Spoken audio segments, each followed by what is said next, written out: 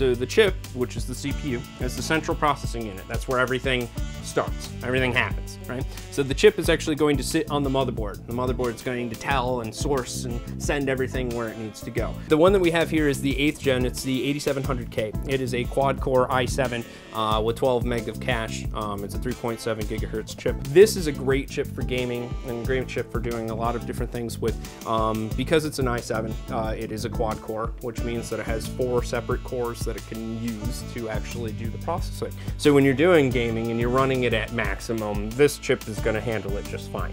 All right, so now what we're going to do is put in the CPU, which is one of the most important parts. Going to install the 8700K chip, which is relatively easy. First, you have to remove the plastic protector.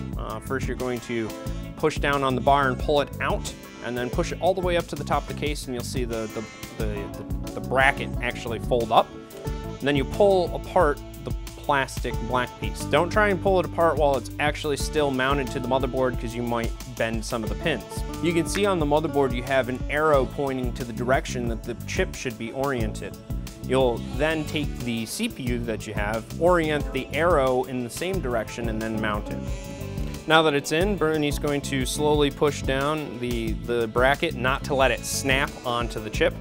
Once you slide the bracket underneath the pressure screw, you'll then be able to lower down the arm and tuck it back underneath the holder securely, just like it should be. Now that you have that all set and squared away, you should be good to go with your CPU.